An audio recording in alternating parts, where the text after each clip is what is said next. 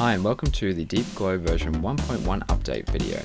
We have 3 new features to demonstrate here, and each one was submitted by a user, so thank you for submitting your suggestions to make Deep Glow a better plugin. As you may know, Deep Glow replaced Real Glow on the aescripts store. Some users were saying that they preferred the blending of Real Glow as opposed to Deep Glow. So what we've done is gone and implemented an option called Smooth Blending, and if you turn that on, that's going to mimic the same blending that Real Glow has. And I have an example here, Real Glow. Turn that on, you can see pretty much the same result here. It definitely gives the final result a smoother look. Whether you prefer that is up to you, but now we have that as a feature. The next feature we have is Tint. So I'm just going to go ahead and turn off this gradient ramp.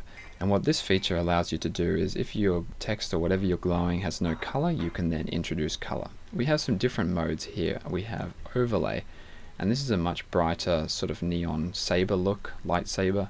I'll just turn down the exposure as that's a bit too bright. And the other mode we have is Soft Light, which is similar, but it gives a more desaturated look. The last feature that we have is Dither, and this was included in version 1.0, but you weren't able to customize it in any way. It was just locked to fixed settings. So essentially the issue here is higher radii are prone to more color banding, and I'll increase the brightness here so that we can see that, and I'll turn off the dither. If we zoom in, we can see here that we have some color banding, which is probably made worse by the screen capture software, but I can definitely see that on my screen. Essentially what the dithering is going to do is smooth that out, as we can see.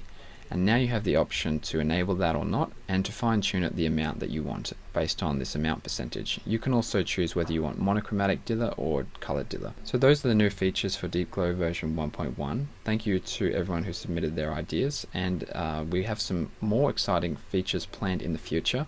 And feel free, if you guys have a suggestion, to send in your submission, because you guys are the ones using it, so you know how to make it better, and hopefully we'll be able to implement those as well.